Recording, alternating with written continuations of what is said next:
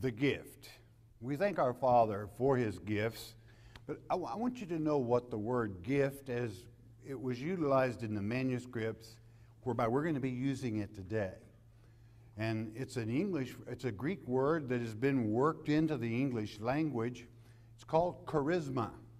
And we use the word charisma a great deal in the English language, but that's what the word gift means from God. It's charisma. That's why a Christian, when they walk into a room, make a difference. Because with having the gift, they have a charisma about them. And it does lighten up a room. It makes a difference. It makes a change. Now, at the same time, I think I want you to learn another Greek word. It's called charis, which comes from charisma, or they come from a word that they both come from a sister word, a prime. But charis in English is grace. It's God's grace. The word means free, but it also means gratuity. Now, gratuity is an English word which means not as gratis. We all use the word free gratis. You know, that means it costs nothing, it's for no reason, there's just no charge. Well, gratuity is not gratis, all right? Gratuity, though many people like to take it as such, sometimes they call a tip gratuity. Gratuity has been added to your bill. Well, that kind of spoils the name of gratuity. However, gratuity is a gift for services having been delivered or services received. So what you need to think about is that word charisma, meaning a gift for services received. I don't know, what have you done for the Lord lately? See, that's a question you want to ask yourself, because the gift does not come. And I'm not talking about intuitive salvation that you have. He paid the price, that's yours for the taking. I'm talking about in your everyday life. Many people wonder, well, why doesn't God answer my prayers? Well, what have you done for the Lord? He keeps everybody caught up. He's not partial. He doesn't play favorites. He has no favorites. He's not a respecter of persons. It's what you do, whether you obey him or not, that he then gives the gift. And the gift is very difficult without his word to explain, so that's why we're going to go into it a little bit today, so that we can grasp, how do I get something for free that I'm not really supposed to hang on to? I'm supposed to give it away. You know, that is true. I get something from God. It's a gift. It's charisma. But so that he may have charis, which is to say his grace abound, I've got to share it. Well, now, a real Christian doesn't worry about sharing. All right, they're not bashful necessarily. And I'm talking about spiritually now. Sometimes in the flesh, some of us are bashful. I was so bashful till I was 18. I couldn't even ask a girl for a date, you know. I was really bashful. But charisma will give you the spirit and the unction and a gift. And hopefully, like many people think, I have the gift of teaching. Hopefully I do, because I love to teach.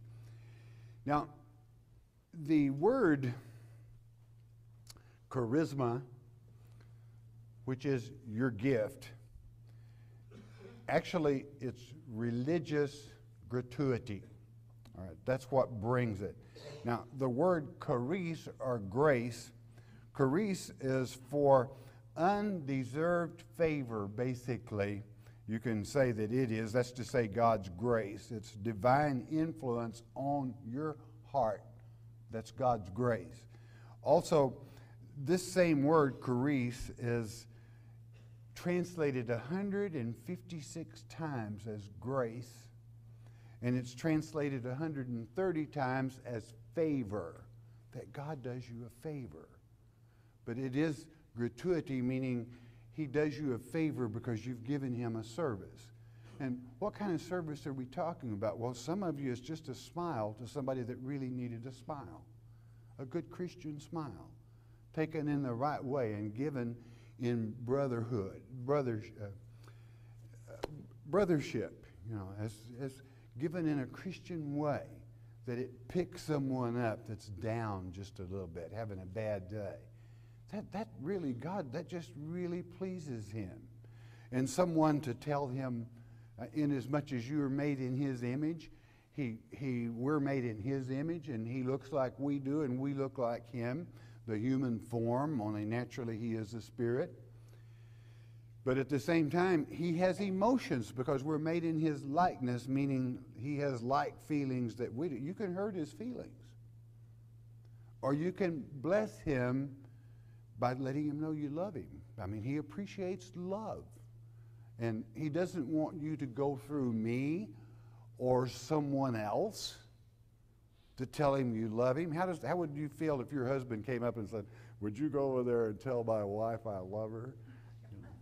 I'm afraid Mama she may be a little unhappy about that if you didn't tell her, darling, you know I love you from the bottom of my heart, okay? And she appreciates it, and vice versa. So does your Father. That's why he gives these gifts. He gives you charisma. It's because you love him. And you talk to him anytime you want to. You talk to him, and you don't have to say it out loud. He knows what you're thinking. And that's why in the Greek he's called the heart knower, because he knows what's in your heart. And in the manuscripts, that is to say. And he loves you a great deal. I want you to know that. He may not love what you're doing, but he does love you. And he wants you to let him know that. So, inasmuch as God doesn't play favorites, the little children could not have picked a better song, and that's a hard Bible lesson to follow. You know what? The song about this world, because it is a world without end. But the fact that there were people that died before Christ was crucified, they didn't have the privilege of repentance as you do by his blood on the cross. So does that make God unfair then, that everybody back to the time of Adam and Noah that died in sin didn't have Christ to have paid that price whereby they could have forgiveness? Wouldn't that make God just a little bit unfair? If you think so, then you do not understand God's plan. You don't have the faith in him enough to trust him that he treats everyone equally. So I want to pick that thought up in the first book of Peter, in the third chapter, of how God evened that up, whereby people all the way back to Noah had the privilege of salvation from Christ himself. And why am I doing that? So that you know how fair our Father is to all of his children. Again, he does not play favorites. Okay? So I want to pick it up then, if I may, in 1 Peter chapter 3, verse 17. And I would bring you up to speed there, but let it be so that what I have said set the stage for the point I wish to make. Chapter 3, 1 Peter, verse 17, and it reads, "For it is better, if the will of God be so, that ye suffer for well-doing than for evil-doing." Why? Well, if somebody criticizes you for being a Christian and you suffer for it, you're going to get so many blessings, so many gifts, that it's certainly going to outweigh what little tarnish you might have got some perverted mind that would be set against Christianity. You don't have to worry about it, in other words. It's better. If you're going to suffer, don't let it be for some sin you've committed, but for being a Christian. 18. For Christ also, the subject turns to Christ. Nail that in your mind. For Christ also hath once suffered for sins, the just for the unjust. In other words, he was totally just. He was without sin. We are unjust. That's why you can say that grace is given in favor that we don't really deserve, because we're not perfect. He was. He traded himself, the perfect one, for we who are imperfect, when we say, "Father, forgive me," that he might bring us to God. What was the purpose? God wants you brought to Him. Why? He loves you. Being put to death in the flesh, but quickened, this word in the Greek means made alive by the Spirit. God makes you alive. Why? Because He gives you eternal life. Not just some, well, I guess I'll live about 70 years, kick the bucket, and that's it. No, that's not the way God operates. It's forever. Verse 19. By which also He went. He did what? He went. He traveled and preached unto the spirits in prison. What's that prison? Well, it's the opposite side of the gulf that Christ spoke in the parable concerning Lazarus and the rich man. Those that were dead in the flesh. He went there and He preached to those. Why? They didn't make it. That's why the word prison is used. 20. Which sometimes were disobedient. In other words, they sinned. You know something? Just like you do sometimes. When once the long-suffering of God, that means God's patience. God is so patient with us. It's a wonder, like Dennis is teaching now about the children in the wilderness. I can understand. Sometimes I have difficulty understanding why God just didn't wipe them out. Show them miracle after miracle after miracle, and then they murmur and gripe and complain. They're in the wilderness after actually seeing the pillar of fire and the cloud by day to guide them and protect them. Just, a bunch of sourheads. But God loves His children just like we love ours. And He wants to give them that privilege, that opportunity. But God waited in the day.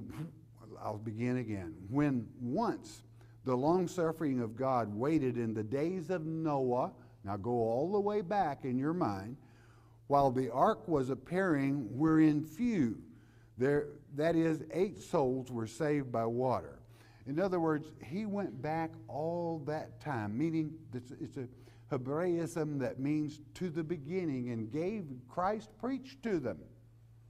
While they were in their spiritual bodies after the flesh was dead, preached to them and gave them the opportunity to love Him and to be free. Don't you ever try to tag, well, that was a second chance. No, it wasn't. Christ hadn't paid the price on the cross yet, so they hadn't had a chance in the sense that you do, and God's not going to do you some favor that He won't do for them all the way back to then. The point I wish to make is God is kind and He is fair. The like figure whereunto even baptism doth also now save us, not the putting away of the filth of the flesh, but the answer of a good conscience toward God by the resurrection of Jesus Christ. And so it is. 22, who is gone into heaven and is on the right hand of God, angels and authorities and powers being made subject unto Him. In other words, He's in charge. He's sitting at the right hand of God, and you know what? He's your advocate. That's a term of legality that means He's even your spiritual lawyer, if you would have it. He represents you when you do good, when you please Him, when you let Him know you love Him. He's there. So God holds up His children when they ask, when they deserve. Gratuity is a gift for service rendered, service you have rendered in saying, if it's nothing but, Father, I love you. I want to follow you. I want to serve you. I want to know your word. I want to understand your emotions because you are my Father, and He is the Father of all. He created all souls, and He loves them all. Now, well, teacher, you're making quite a step there to say Christ went back and taught them. No, I'm really not, because that's only one place where it is declared. And now we're going to get right on. Let's document it in another place here in the 4th chapter. Let's pick it up with the 5th verse of the 4th chapter of this same book, 1 Peter. Listen carefully. Who shall give account to him that is ready to judge the quick and the dead? In other words, do you want to give God an account? He's the one that's going to judge both the quick, that's a Greek word that means the living and the dead. In other words, he doesn't see any difference, see, because they're his children, and he's more concerned about your spirit than he is your flesh body, quite frankly.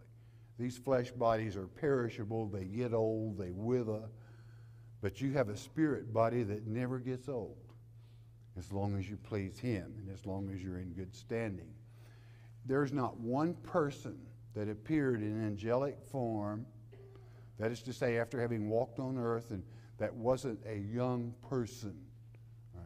Young adult. Why? That's the way you are in spirit, all right? So, not to digress. Who wants to tell God what should happen to them? It won't do you any good, because that's one reason this church doesn't keep church letters. Your letter is in heaven. And it's very accurate, a lot more accurate than we could keep a letter on you here. You know, if I appointed someone, well, let's keep a letter on everyone in church, some of their actions and what they do and their membership, I might appoint a person that was partial to certain people. I'm not about to do this, so don't anybody get nervous, okay? I haven't for 50 years, and I'm a little old to start changing my way. God keeps the record. It's all written in heaven. He's got an accurate account of you. And hey, you know, like it's the same as joining this church. People say, well, how do I join? I say, hey, you got to take it up with him. You know, if he loves you and you love him, and he passes on you, if you're good enough for him, you're sure good enough for me. And as I often say, there's some of you I might not have picked, you know, but God picked you, and that's good enough for me. I'm kidding. I'm jesting, all right? But God does the choosing. He touches the hearts of the people. And he calls his children forth when it's that time. Why? He loves you. He cares. I hope you care about him. He that came himself, Emmanuel, God with us, and paid that price on the cross so we can say, I repent. And I have a fresh start. Wonderful. It's beautiful. All right. He's the judge. That's the point. Verse 6. Let's continue. For this cause, this was the reason, was the gospel preached also to them that are dead. Well, lo and behold, there it is again. Christ went and preached the gospel to the dead. Well, why wouldn't he? They're God's children. You're no better than they are. That they might be judged according to men in the flesh, that they would have the same equal judgment that you do, but live according to God in the Spirit. In other words, even back to the time of the flood, and those who were killed there had the opportunity when he preached that gospel, the God's spell, that's what gospel means, the good news. Verse 7, but the end of all things is at hand. Be ye therefore sober. That means be very serious, be sincere, and watch unto prayer. In other words, when you pray, that's what is prayer? It's talking to your Father, talking to him, letting him know your feelings, your emotions. And that way he can reach down if he desires and give you that gift, that charisma that can touch you, that can change your very being. Okay? 8, and above all things, this is foremost, have fervent charity. You know what that word charity is? It's love. It's agape in the Greek. And it comes from a word that means kind of like brotherly love. All right, it's a spiritual and moral love. All right, that's what the word means. Spiritual and moral love. Have that spiritual, fervent spiritual and moral love among yourselves, for charity, for that spiritual moral love shall cover the multitude of sins. Do you think that when God really loves someone and they love him and let him know that it doesn't make a little bit of a difference in your daily life? I think the good old King James, and do you know something? The Greek manuscripts say the same thing. Charity shall cover the multitude of sins. Because none of you are perfect. You all fall short at times. Some of you put yourself on some little guilt trip then and say, I can't let anybody know, but I'm sin. Well, God knows.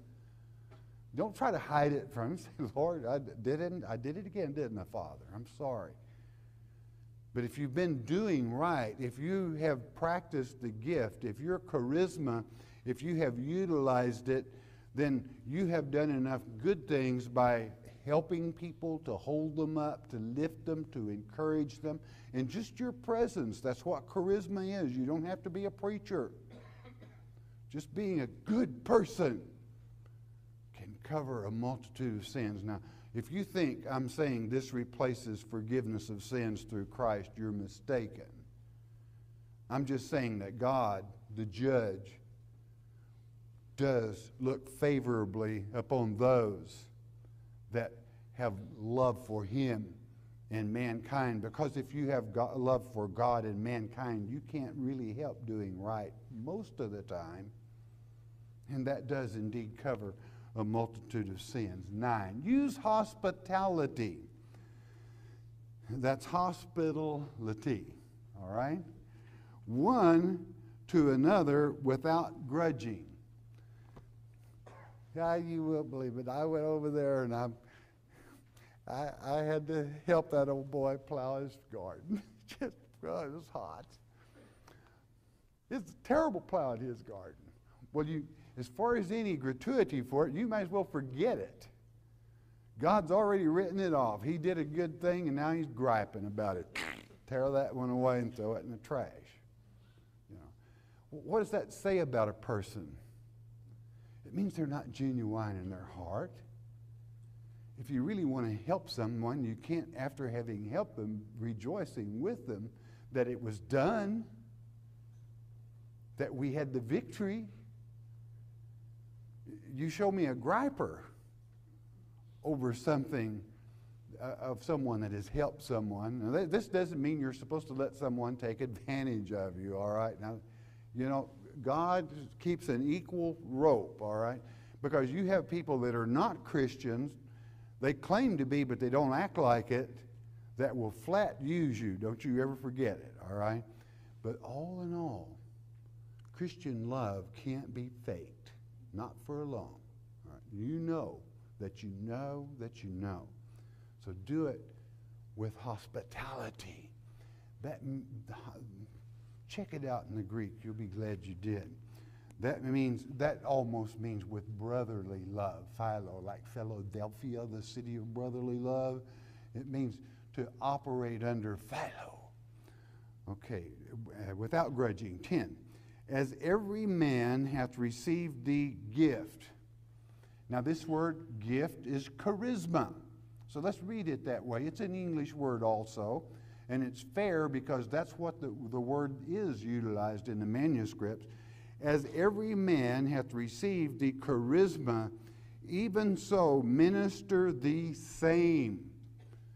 Minister means practice, pass it on.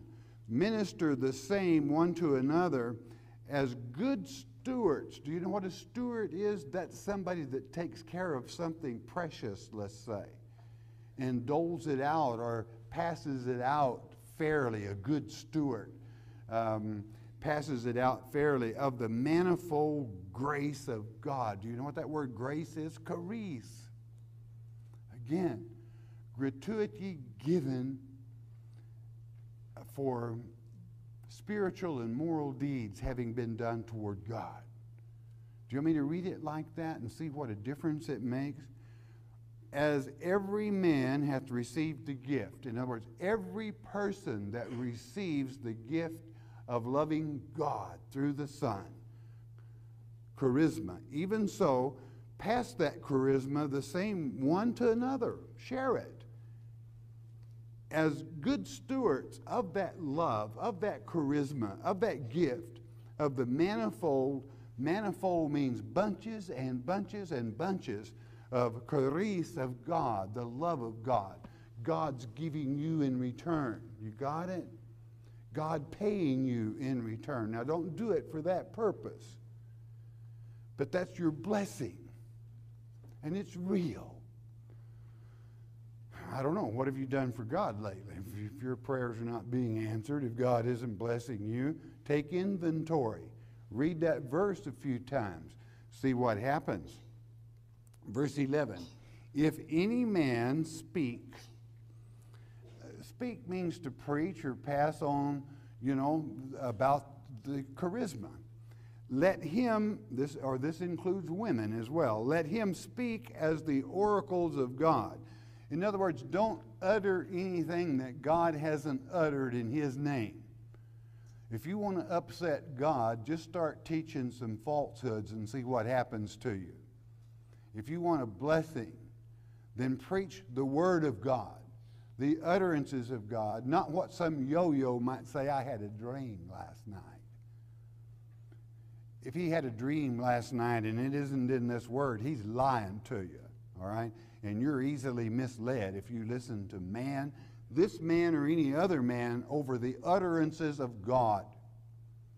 God spoke it. There is nothing. Understand this, Ecclesiastes chapter 1. There is nothing new under the sun. God has uttered it. The question is, have you read it? Have you covered it with understanding? Whereby you can't be deceived, whereby you can't be fooled. This is not to say that people can't utter the word of God or the words that God has uttered. He didn't say that's a no-no. He said that's what you're supposed to do. But if you want to be punished in life, pass something on that didn't come from God, and I guarantee you, you will not be long in paying. Let's start that verse over. If any man speak, let him speak as the oracles or utterances of God. If any man minister, let him do it as of the ability which God giveth. That. And do you know what that word that means? That shows you the purpose of the whole thing. Now we can learn something. We've learned about the gift. We've learned about God's grace. That's to say his gratuity to you for having loved him and doing his work. He does all that God in all things may be glorified through Jesus Christ, to whom be praise and dominion forever and ever. Amen. God wants that praise from his children. Why? He's good to them. He deserves it. When he was so patient with them crossing the wastelands, oh man, sometimes you can read that and you could just backhand them. I said that Dennis was teaching Deuteronomy as numbers. I guess I did the Deuteronomy. I just work here. But I got corrected, though. Anyway, I could just, I'm glad I wasn't the one standing there when God said, Moses, I'm going to kill every last one of them and start over with you. Oh, boy, God, you got a good idea there. A lot of people would have said that, but think about Moses. But why am I saying that? To show you how much God loves his children. Moses fell down. He said, Lord, you've given your word, your promises, and his promises are real, and he keeps them. So that's the purpose of the whole thing, that God may be glorified. Do you know what he wants to be glorified about? He's got a family. A lot of his kids are going to die if the ministry isn't shared. A lot of his family is going to just be wasted. And he cares. We could turn over to, you don't have to, I'm going to do it for you. 2 Peter chapter 3, verse 9. The Lord is not slack concerning his promise, as some men count slackness, but is long-suffering to usward. That means he's got all kinds of patience to us, for us. Not willing that any should perish, but that all should come to repentance. He wants all of his children saved, but they won't be. Because He can't force you to love him. I know you've all heard me say this before. Be patient with me. He can't force you to love him because love must generate to be real from within your own being. And it must move outward. Otherwise, you'd be a zombie. Love you, God. Love you, God. I won't go into the rubber woman business, all right? Save you that. But, I mean, you know, God made you to a free thinking person, and love can generate from you. You can't buy love. You can't order it. That's not love. It's got to come from within.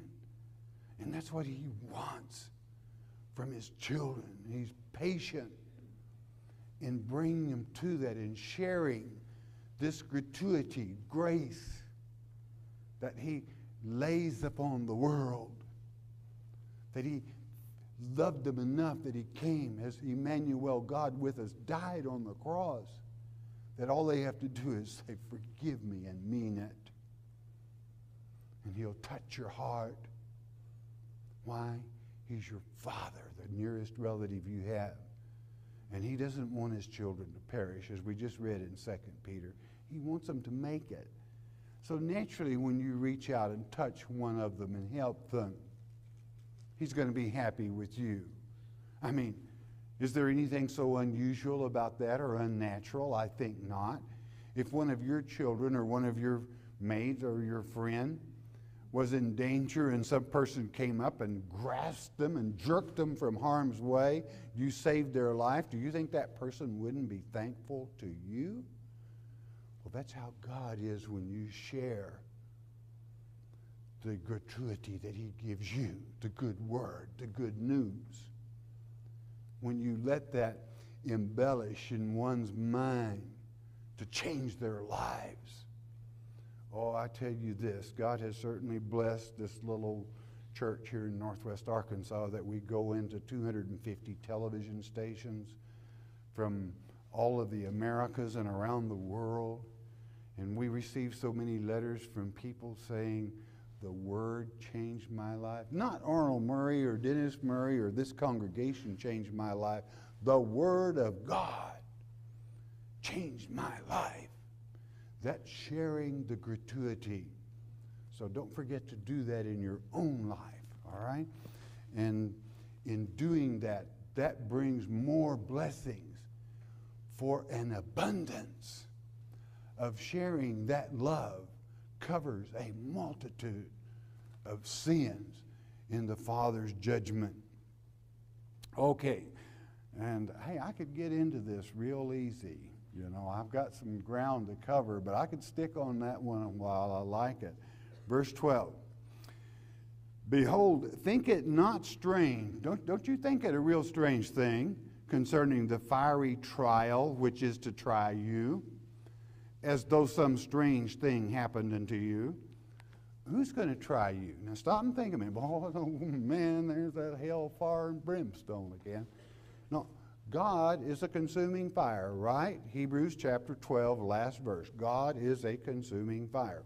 What does the word Shekinah in the Hebrew tongue mean? It means God's presence. So naturally, if God is going to judge, it simply means the presence of the Shekinah glory. For those that he loves, it's a warming touch of the Holy Spirit. And for one that is a misfit, he is a consuming fire because they are consumed in the pit. It's kind of sad, but you don't have to think it's strange. He loves those that love him enough that there must come a time before long for a house cleaning.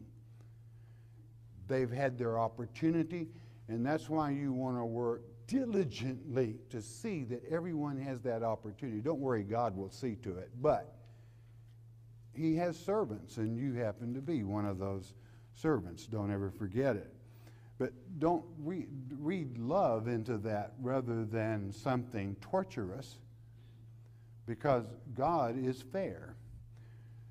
Verse 13, but rejoice in as much as ye are partakers of Christ's sufferings. Somebody might complain to you, say, you're one of them Christians, huh? I'm proud of it. That's the way Christians are not second-class citizens. And you don't have to take anything off of anybody.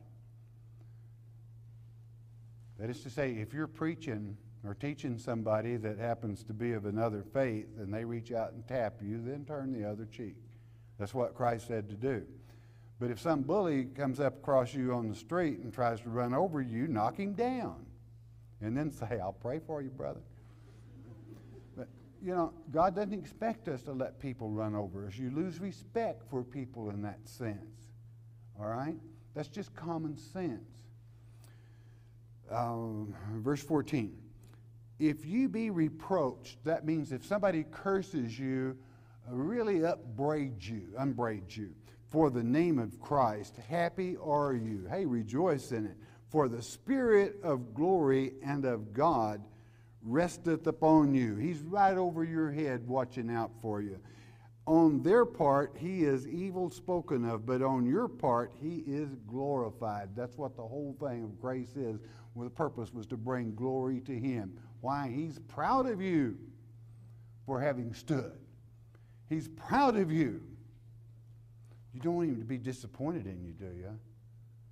Oh, did you see that one wilt? Did you see him buckle under a little pressure? Oh, I can't trust that boy again for a while. No, don't ever let that happen. You see, the story, which is history, his story is history. We win. Okay. There's no question. That's not up for grabs. We win. So you can take enough pride in that you can stand up against anything when it comes to someone questioning truth, which is to say God's utterances, his word. 15. But let none of you suffer as a murderer or as a thief or as an evildoer or as a busybody in other men's matters. Stay away from that stuff. You know what I tell you in this church? Don't you ever dare bring in gossip to me. I will pin you down. I will say, where did you hear that? And we're going to go right down the list, and we're going to burn everybody right back and find out if it's true. And I can guarantee you it'll probably be, it's a funny thing, but when gossip passes from one to another, it explodes. Like some person stopped one of my sons the other day, and I forget I'm on national television right now. I can't tell you this right now. Can't tell you what somebody said to one of my sons the other day. Okay. Well, I'll go ahead. Why? You know, they'll be disappointed if I don't share it with them now. He said, I heard your dad was married now because I read it in a paper. Well, he didn't read that in the paper. Didn't even indicate it, you know, but that's what it turned out to be. So you see, you can't tell about stuff like that. You don't listen to gossip, all right? Don't enter into that kind of stuff. 16.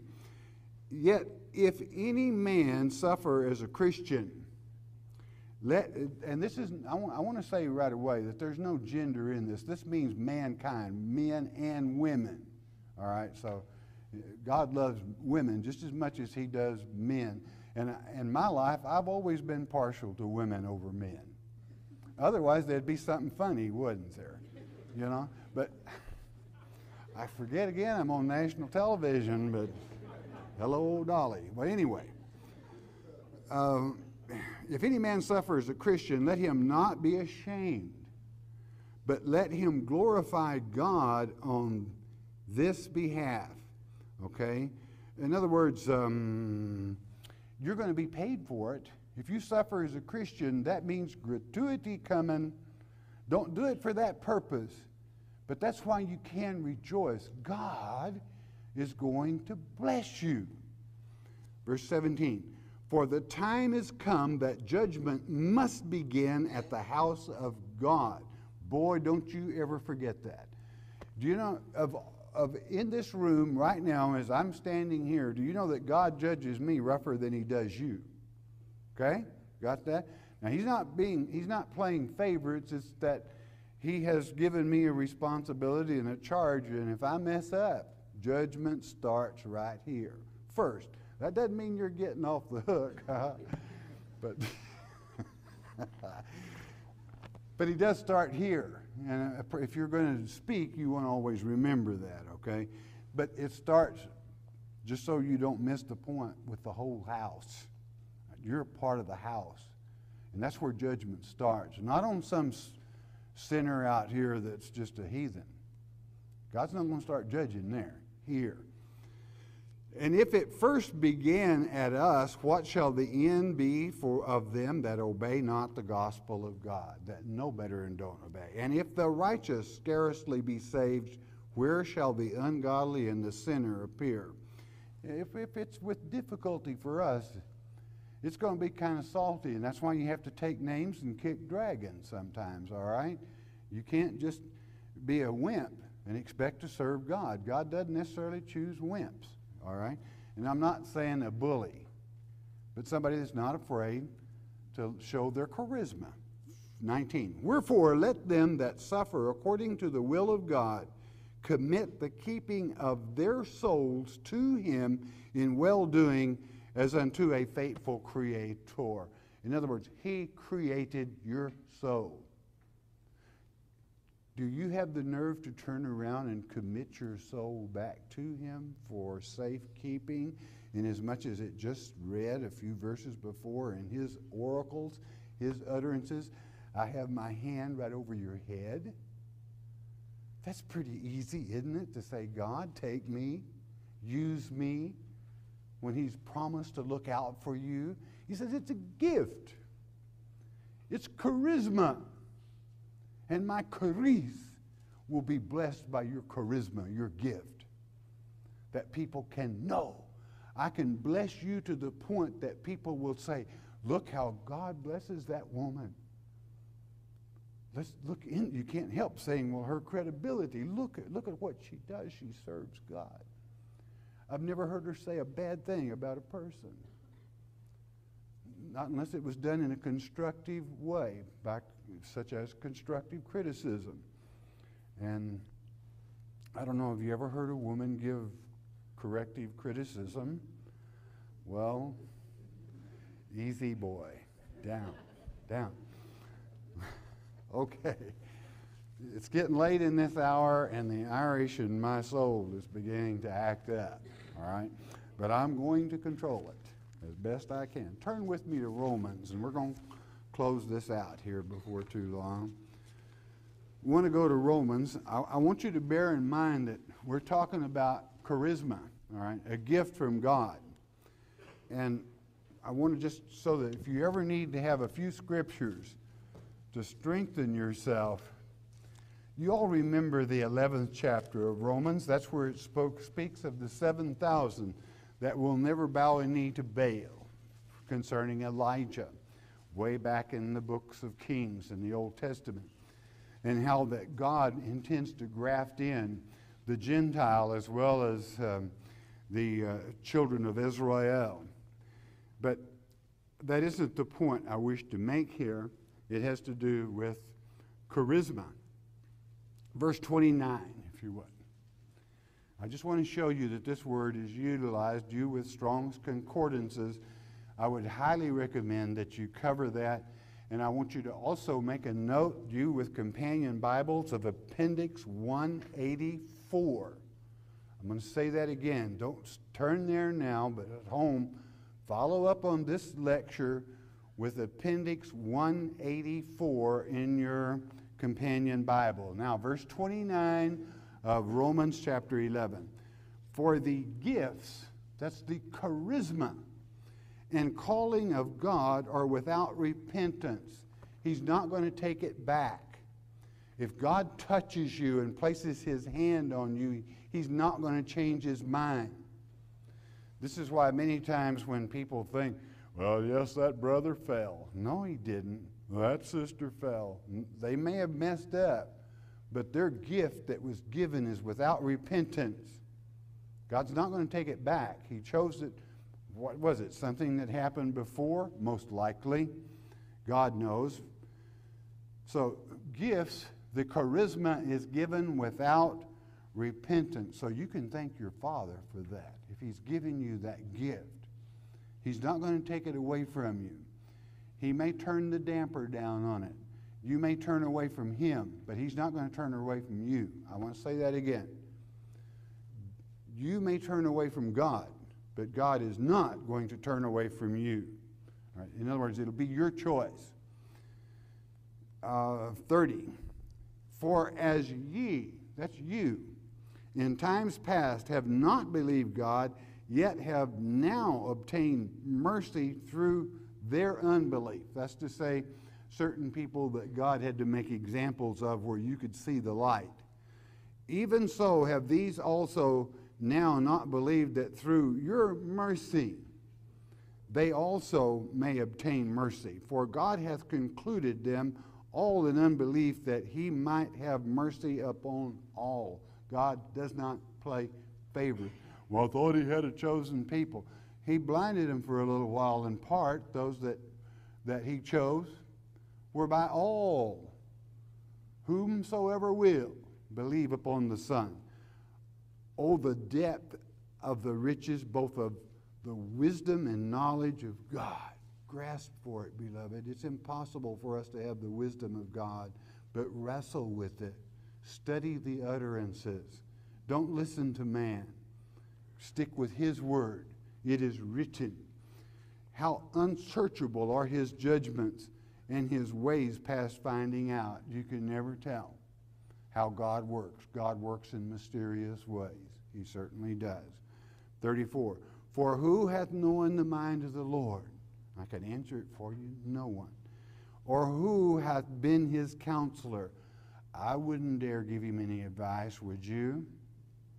Remember the little parable he used? How would you like to be a little old clay pot in my hand and you start trying to tell me how I made you wrong?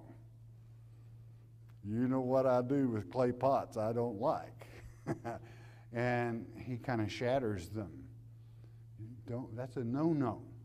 And don't ever forget, God also says in the 9th chapter of this same book, Romans, hey, now I'm going to teach it in the Greek, okay? It says, just to save time, it says, I can take a piece of clay, and if I decide to make a chamber pot or a flower vase out of it, that's my business, all right? Why? Because I know what Jacob I loved, Esau I hated while they were still in their mother's womb. Why? Because of what they had done in spirits, all right? Okay, no great mystery. 35. For who hath first given to him that it shall be recompensed again unto him again? Question. For of him and through him and to him are all things, to whom be glory forever. Amen. Hey, he's the one. If you want your life to pick up, you stay wired in to him. And he, through gratuity, through charisma, will bless your life. In closing, I want to go, let's stay in this same book. Let's go back to chapter 5. We're just going to take 3 verses and we're out of here. Chapter 5, verse 13. Same subject, charisma, the gift. I don't know, have you gotten yours yet? Been getting any gifts from God? Okay. 13. For unto the law sin was in the world, but sin is not imputed when there is no law. In ignorance, it just isn't. Hard to understand? Not really. Think about it. 14. Nevertheless, death reigned over Adam to Moses, even over them that had not sinned after the similitude of Adam's transgressions, who is the figure of him that was to come. Adam's blood brought sin into the world, unfortunately. Christ's blood brought freedom, okay? 15. But not as the offense, so also is the free gift. There we have it again, charisma. Free here it's even called, okay?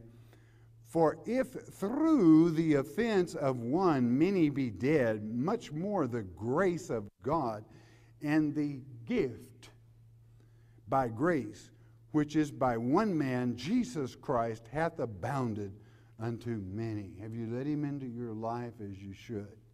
Think about it. Do you want charisma in your family? Think about it. 16. And not as it was by one that sinned, Adam brought that sin or allowed it. So is the gift. For the judgment was by one to condemnation, but the free gift is of many offenses unto justification. It brings forth forgiveness. Now, I'm going to tell you something. I'm not one, I'm a realist. I don't play games. I fall short, and I have to have forgiveness from God, or I'd be in bad trouble. You don't follow this man or any other man, because none of us are perfect. And I've known some women that were almost perfect, but, well, what I'm saying is we need him. We all need him. We all need that forgiveness, and we all need that gift, that charisma. And it makes you wonder how many people in the charismatic movement really knew what the word meant. I don't know.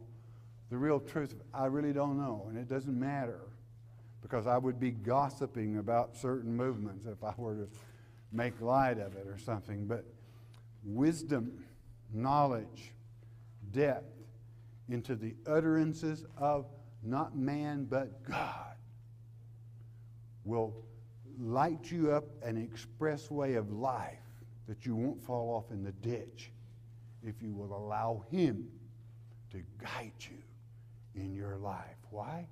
He's your Father. He's not some big puff of smoke out here in space somewhere drifting around. He looks like you do, and he has feelings like you do. Let him know today that you love him. Father, we thank you for the privilege of serving you. Father, be with us. We ask it in Yeshua's precious name. Amen.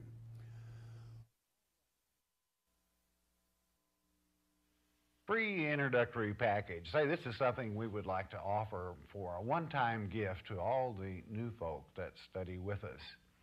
This introductory package gives you a monthly newsletter, which means each month you will receive a newsletter with a Bible study on it. Hey, raising funds? No way. We're not beggars. We're Bible teachers. That's what it consists of. A tape catalog that will give you all the topics that are covered. And the Mark of the Beast tape. What is this Mark of the Beast? Is it really on your forehead? No, Satan's considerably more intelligent than that. It's in your forehead, which is to say, in your mind. Have you been deceived? This is a free offer to you, one time to each new student. Say, find out what's really happening and what the story is on the Mark of the Beast. Pat from Ohio, where does the spirit go after death? Read Ecclesiastes chapter 12, verse 7. Instantly it goes back to the Father who gave it. Let's say, add to what your question, what is the spirit? It is the intellect of your soul, which is to say, it is the intellect of yourself. Jeff from Massachusetts, does God have a I cannot read that. Does God have a name? And if he does, what is it? Of course he has a name. This is taught in the great, when he spoke to Moses on the mount, he gave that name. Moses said, who am I going to say sent me, sent you? Well, who am I going to say told me to tell him this? And he said, I am that I am, which is the etymology, iya, asha, iya, in the Hebrew tongue, of the four letters, the tetragrammaton that makes up YHVH, which is very difficult for the human tongue to pronounce, but going from the etymology, it would be pronounced Yahweh, not Yahweh. The scriptures lock in VEH. It is hidden 5 times in the book of Esther, whereby, and in the book of Psalms, so it is, in the Masorah. So never let someone tell you otherwise. The sacred name is Yahweh. Right? That is the correct pronunciation. Okay, Daniel in California, what happens to a person who is under one of the curses of Deuteronomy? What kind of punishment should a person expect? Well, you name your own. That's the way God operates. Out of your own mouth, you condemn yourself. So it's whatever. But hey, Daniel, why would you want to stay under a curse when all you've got to do is repent and it's gone, and you can have blessings and wealth if you go for it? I'm going to tell you something. The harder you work, the wealthier you are. And let me say this: the harder you work this and have faith in God, you are blessed. So don't worry about being under a punishment when it's so easy to have faith to rid yourself of it and focus and discipline yourself in the Word of God. The trouble with most people, they have absolutely no discipline. The word disciple, which is what Christ called the students, comes from the word discipline. So you discipline yourself to follow God's word and not man's word, not this man or any other man. Always know this: you're going to be judged, all right, by the judge. And there's not going to be any man between you and God. So you've got to focus on the word itself, because you are going to answer to it, and out of your own mouth you convict yourself by, in other words, if you do a sin that falls under one of those curses, it would be trying to rip somebody off. It means you're about to get ripped, okay, or whatever the case. That's what I mean. Doris from Michigan. My question is, will the Holy Spirit ever leave the world? No, Doris, come on. Hebrews, the 13th chapter says what? I will never leave thee nor forsake thee. And wherever he is, the Holy Spirit is present. Okay, that's his promise. He'll never leave us. I know there are a few people claim the Holy Spirit's going in the rapture. Bye-bye, play butter. Hearing God's Word with understanding will change your life. We hope you have enjoyed studying God's Word here on the Shepherd's Chapel Family Bible Study Hour with Pastor Arnold Murray. If you would like to receive more information concerning Shepherd's Chapel, you may request our free introductory offer. Our introductory offer contains the Mark of the Beast audio tape, our monthly newsletter with a written Bible study, a tape catalog, and a list of written reference works available through Shepherd's Chapel. To request our free introductory offer by telephone, call 800-643-4645 24 hours a day. You may also request our introductory offer by writing to Shepherd's Chapel, Post Office Box 416, Gravette, Arkansas 72736. Once again, that's Shepherd's Chapel, Post Office Box 416, Gravette, Arkansas 72736. We invite you to join us for the next in-depth Bible study each weekday at this same time. Thank you for watching today's program, and God bless you.